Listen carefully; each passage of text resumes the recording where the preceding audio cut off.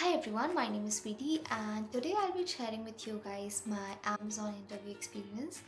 So I got my offer from Amazon on 9th of July and it is an unreal moment for me. So yeah, I thought I could help you guys with the experience so that you may know what were the question asked, what were the sections, and what are things needed to prepare for it. So yeah, let's just get into the video.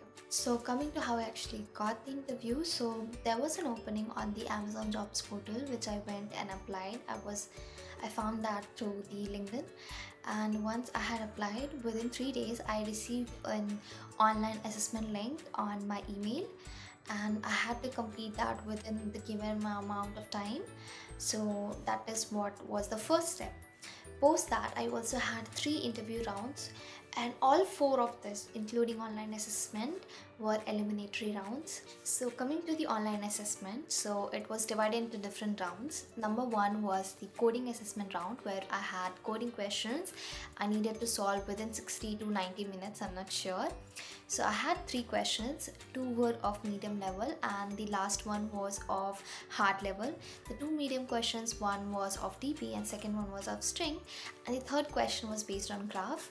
Luckily, I was able to solve all the 3 questions within the given amount of time, and I moved on to the second section, which was the work style question. So usually you have to be in a place of an Amazon employee, and there are situations wherein you need to use logic and data interpretation, and then provide or select a correct answer.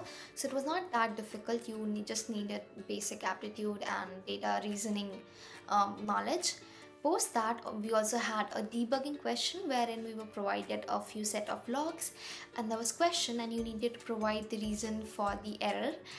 It was also, I won't say it was that difficult. You just needed a good observation power and good analyzing skills to actually find out the correct answer. Post that, we also had a psychometric kind of behavioral questions. So therein you had set of questions like I tend to be motivated all the time, or I tend to be pessimistic, such questions, and you had to give an answer. So there was a slider bar and you had to slide that. So slightly agree, disagree, neutral. So these were the parameters, and you just have to give an opinion about that statement, that do you agree, strongly agree, or are you neutral about that statement. So this was the behavioral style questions. I think this was all about the online assessment. Post that, after 2 days I received a link for the next rounds, mail for the next rounds, that I cleared the online assessment and I'll be moving to the interviews. So Amazon call it a loop interviews, and usually has 3 to 4 rounds. So coming to the interview round, so as I said, I had 3 interview rounds. The first one was relatively easier than the second one. The first one, I got 2 DSA questions, and the first question was based on LRU cache. It is also a lead code medium problem, and I also attach the link in the description so you can check that out. And the second question was based on binary search. So it was kind of a type of the aggressive cow question, but you could not tell it just by looking at the question. You need to think about a bit, and then you'll be able to find a range wherein you can apply the binary search and find the solution. So this was about the first round of the interview. After 3 or 4 days, I received the call for the second interview, and it was scheduled within 3 or 4 days again. And for the second round of interview, it was a bit difficult than the first one. So I got a lead code hard question on tree, binary tree, and I got another question which was based on graph, BFS. So these were 2 questions, and I had to do it all within 45 to 60 minutes, and also do a dry run, tell the time complexity and space complexity as well. After it was done, the interviewer also asked me a leadership principle question, and then the interview was completed. So this was about the second interview. Although I did provide the working solution, I just wasn't sure and I wasn't confident 100% that I would be getting the second round. But successfully, fortunately, after a few days, I'll say a week or so, I got a call that I cleared the second round, and I'm moving to the next and final round, which is the leader principal round.